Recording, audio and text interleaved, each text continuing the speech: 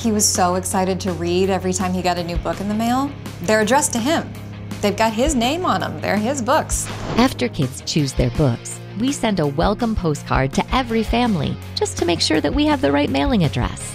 If you've got it and snapped the QR code to verify your info, thank you. If you didn't get the postcard, please see a staff member tonight.